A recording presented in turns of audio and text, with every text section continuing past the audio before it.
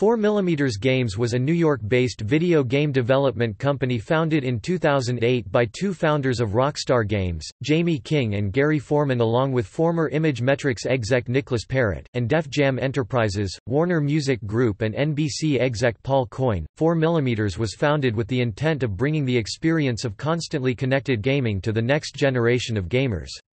OB and former NC Soft CEO Jeff Heath was a member of the advisory board and offers strategic input. The company released the terminal reality developed and Konami Autumn Games published hip-hop music game Def Jam Rapstar on October 5, 2010, in North America and November 26, 2010, in Europe for the PlayStation 3, Nintendo Wii, and Xbox 360.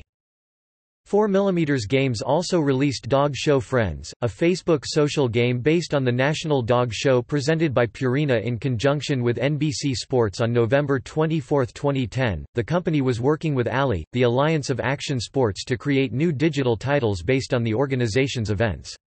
The plan was to release games based on sports such as snowboarding, skateboarding and motocross, as well as ALI tournaments such as the Dew Tour, Gatorade Free Flow Tour and Winter Dew Tour. According to 4mm, the games would have provided both bite-sized and fully immersive game-play experiences and would be released on a range of platforms, including mobiles, smartphones, TV and web browser. The first of these games was to have been a free-to-play browser-based skateboarding game called ALI Skate.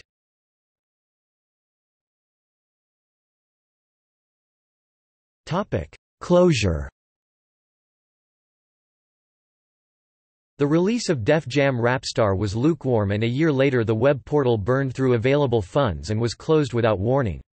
4mm founder Jamie King later stated in an interview that the problem was that they became too ambitious and that he wished they had either pushed the game back and made it for Kinect or had it come out a year earlier. 4mm continued to work on other projects such as an experiment with UK game developer Jagex. However, on March 31, 2012, EMI Music Group filed a suit against 4mm and Terminal Reality. The suit claims that the game uses 54 unlicensed tracks that EMI values at $150,000 each. On May 15, 2012, Game Industry held an interview with King, who stated that 4mm had run out of money and is on hold. One of the reasons King cited was the ongoing lawsuit with EMI. 2 months later, City National Bank sued Konami and Autumn Games for $8.9 million over a $15 million line of credit it approved for the game's development. It is unclear what effect, if any, the CNB lawsuit will have on any potential future of 4mm.